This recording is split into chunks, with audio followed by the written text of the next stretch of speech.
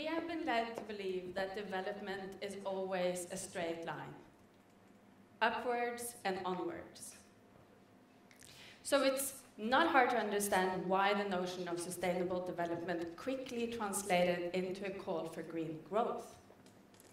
However, a sustainable economy needs to break with the workings of the linear economic model, in which we take resources from nature and we use them to make products that are only used for a short period of time, perhaps just once, before we throw them away as waste. Take, make, waste. From where we are today, development needs to be a circular movement.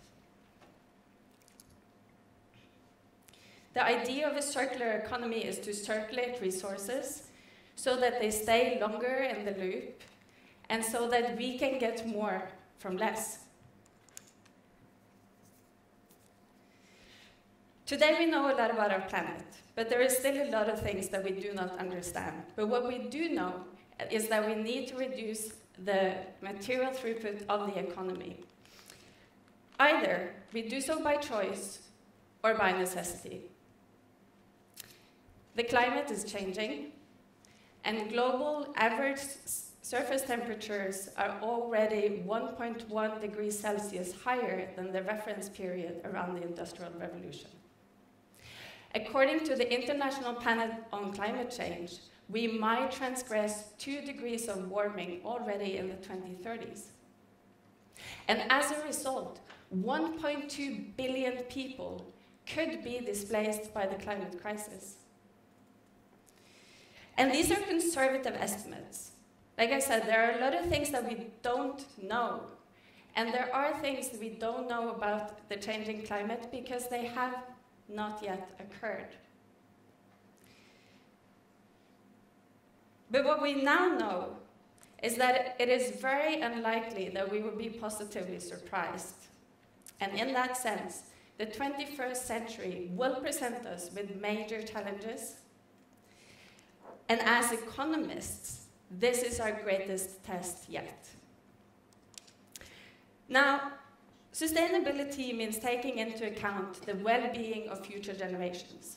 That is well-being, not GDP or economic growth, but our ability to satisfy human needs and wants.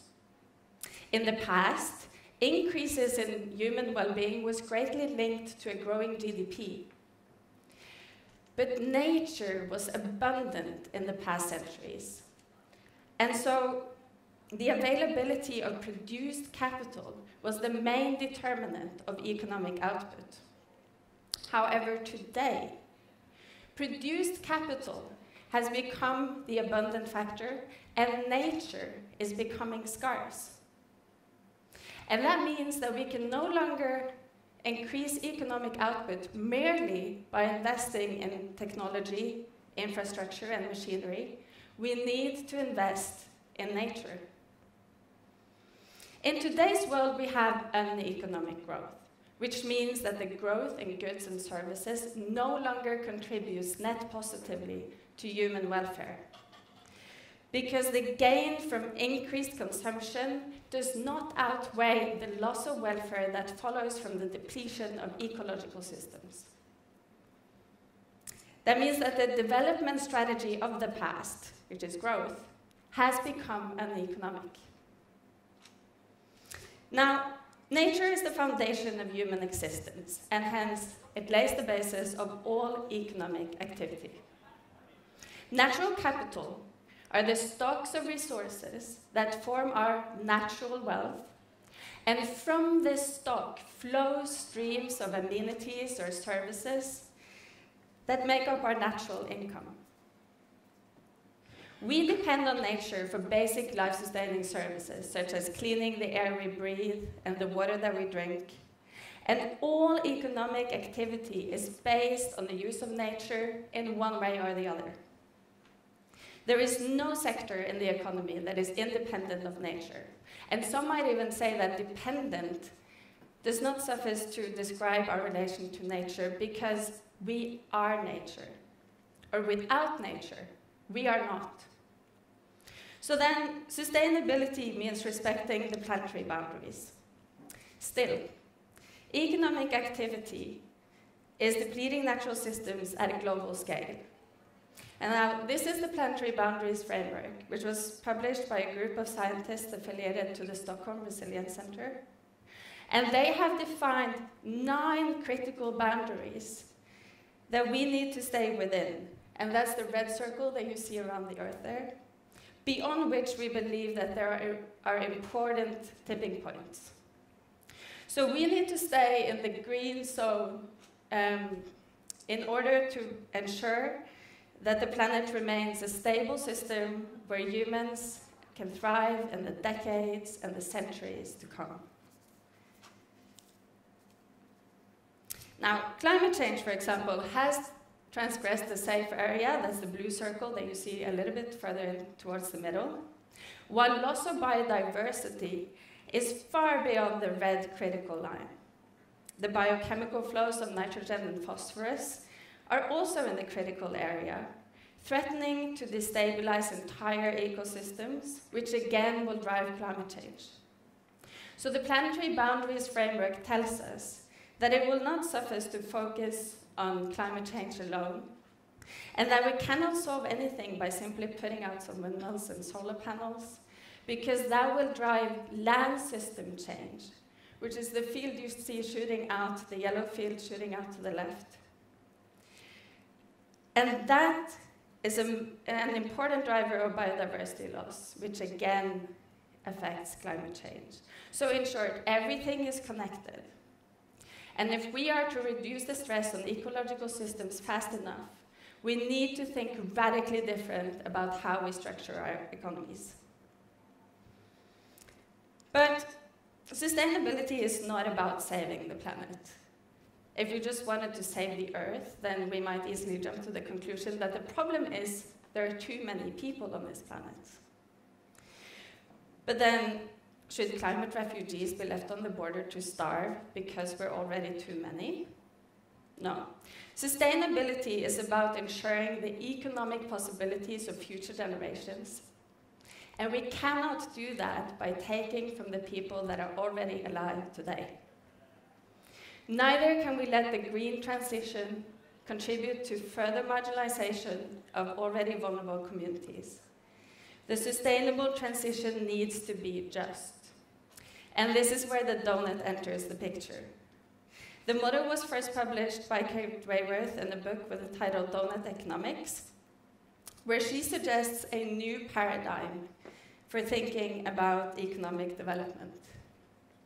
She builds on the Planetary Boundaries framework and combines it with the goals from the UN Sustainable Development Goals. And now the green donut-shaped circle in the middle marks the safe and just operating space for the economy in the 21st century. And on the inside of the green circle, you now see the things that we can all agree on are necessary for people to live good lives today, such as the access to food and water, housing, decent employment, safety, peace, and so on. The challenge for the 21st century economist is to make sure that we do not overshoot the planetary boundaries, while at the same time making sure that no one falls short of the social foundations. Now, how do we do that? In fact, no one has achieved this yet. There is no country that occupies the safe and just space. And in that sense, we're all developing countries now. But there are some key lessons in donut economics that we can learn from. First, we need to change the goal and target the things that really matter. For a long time, the target for economic policy has been a rising GDP, believing that this would enhance human well-being. But growth was never supposed to be an end in itself. Growth was always the means to an end. And then we need to see the full picture and realize that the economy is embedded in the natural world and that all economic activity affects natural systems and that this changes the quality and quantity of natural capital, which again determines the economic possibilities. What we can choose is the degree and the sign of this effect. We can choose to affect nature in a positive way and create positive cycles, or we can affect it for bad and fall into vicious ones. This is our choice. The future will present us with major challenges.